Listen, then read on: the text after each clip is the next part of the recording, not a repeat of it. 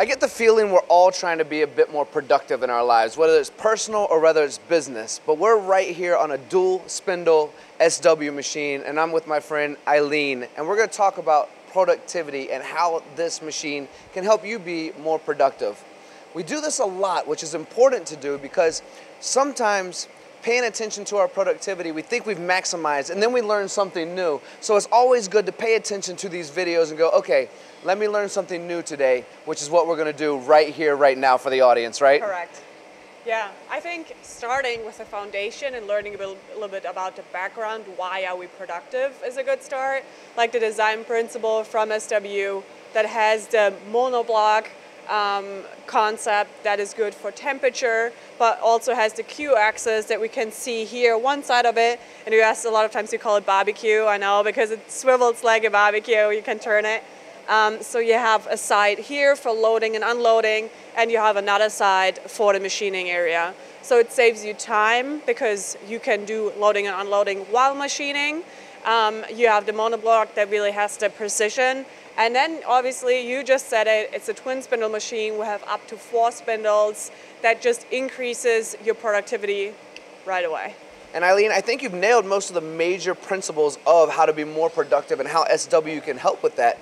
The speed of these machines are also a bonus because you guys kind of focus on that as well when it comes to twin spindle. The barbecue here, I think it's important to also re-emphasize the fact of loading and unloading while something's being machined on the other side, because how much time do we often spend on load and unload time? In fact, when it comes to quick programs, oftentimes a program will be 5 minutes and the load and unload time will be 5 minutes as well. So having the ability to do that is important. But can we talk a little bit about the speed of these machines as well, which is important because we're doubling up by having 2 spindles in there, and now we've added the speed, right? Yeah, so we add the speed by having a linear motor. The W in this machine stands for linear drive. A linear drive automatically is magnetic, it has low wear, it is way faster in the box-in-box unit that's also in the machine, ensures the position while keeping up the speed and having a high dynamic overall.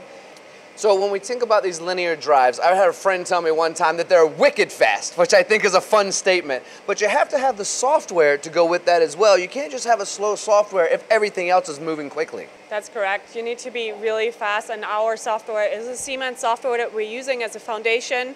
We also can do FANUC if necessary, but we have our own control panel, the C1 panel, which has a touch screen. It's easy for people to use. Even with the touch screen, you don't have a dirt issue. I know that's a lot of times becomes a topic for everyone's like, oh, it's going to be dirty. It's really not. It's in production for many years now. Customers use it and love it, and it's really intuitive. I'm going to take this one more step and ask you one last question. When it comes to productivity, how many times do we go, well, can I fully automate this as well? Do I need to have a human taking these beautiful parts in and out? And what a cool spiral that is, by the way. But do I always need a human to do that? Can I also just kind of adapt the SW robotic systems into this? You can add to all our machines automation. Here we have the scroll, the squirrely thing. So the scroll is really something that is an up-and-coming workpiece for a lot of customers, and yes, that can be automated. Either with here you can do an integrated automation, or you can do loading and unloading from above, everything from the BA4 size and bigger, whatever makes sense. We really look at the customer's use case, the customer's needs in the production, and whatever they're tied on, if it's personnel or space or whatever, and find the best solution.